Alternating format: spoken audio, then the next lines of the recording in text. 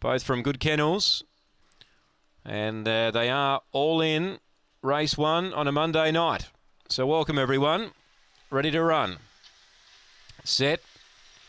Off and racing, missing it badly, Frotto Baggins. Jackswell's about third away. Speed Heckle Me.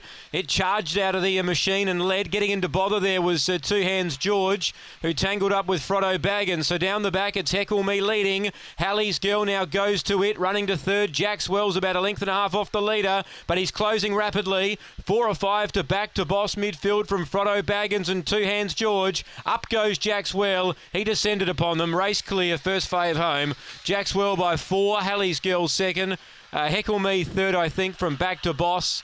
Then Two Hands George, who got into a collision early with Frotto Baggins, 30.08 the time. Number 1, the winner, Jackswell. Number 1, Jackswell for Cameron Butcher. Got into third down the back. He was just stalking the front pair, and he was closing quickly, and he quickly loomed up and raced on by. Number 8, second, Hallie's Girl, who ran a very nice race. Another second for her. And number 4 for third, Heckle Me.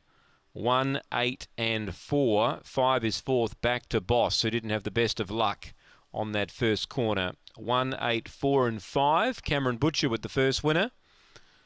So a nice start to Cam's team. Number 1, the winner. 4:44 early and 30.08 the time. So he has gone quicker than that in the past, but nevertheless, he has got the job done. 1, 8, 4 and 5 on the opener here at Angle Park.